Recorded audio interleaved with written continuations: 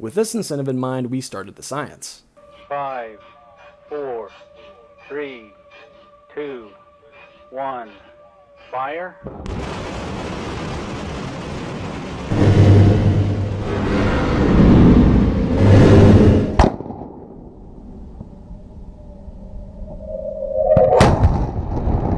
These hypersonic sleds smack the warhead into obliteration, and while it is a spectacle, the data collected is invaluable and is used to further improve designs to ensure the safety of our nuclear armament, even in the most extreme conditions. The spectrum of safety tests over the years is impressive to say the least, but even a 600-mile-per-hour chicken cannon and a hypersonic battering ram is introductory and relatively tame comparatively speaking.